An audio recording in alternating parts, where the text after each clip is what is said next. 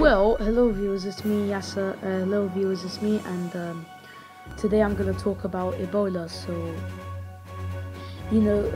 right now, recently there are infections from Ebola in Africa. It started in Guinea, now it's arrived in Mali, and people are suffering. And right now there are infections are suffocating people. People are taking to hospital treatments, and after that, Americans from the US visited Africa. They caught the Ebola virus, so they had to be taken back to America to be treated. And then the US, they spread the virus to the US. Then Europeans caught the virus too. And then this is just suffering, and yeah. So there's a dangerous called the Z-bug. It's the most dangerous. People are really aware because lots of nurses and doctors are keeping diseases inside. Special hospital treatments, NHS. And now right now African people are now just it's just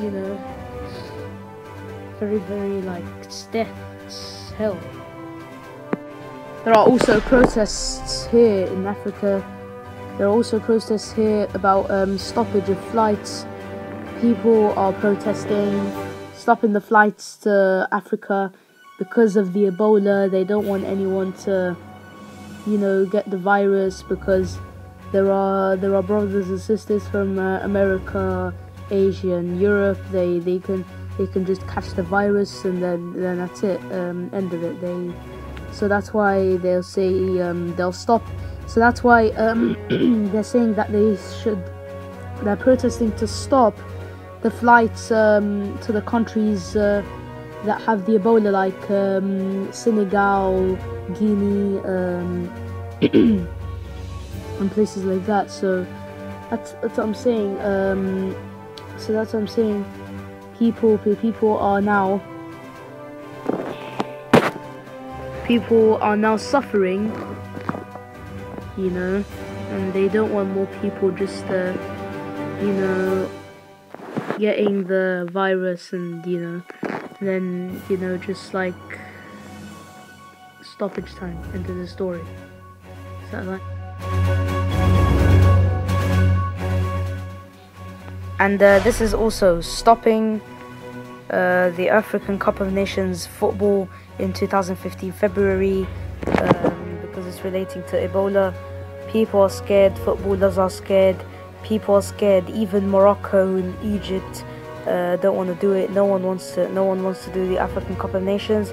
So I don't know if over the Ebola, I don't know if they're going to cancel the African Cup of Nations. But back to the Ebola, I know that this is some footballers caught the viruses as well. So that's why I think they're going to cancel the African Cup of Nations, or I don't know exactly what's going to happen, because now we're in 2014 and the African Cup of Nations is obviously in February in 2015. So lots of people don't want to do it in Africa, like because of the Ebola. Everyone's scared, and that's why I think they're gonna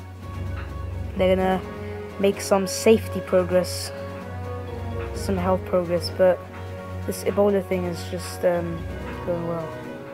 Later. Goodbye, guys. See you later. This is Yasser Shaheen. Subscribe. Peace out, guys. Have a good day.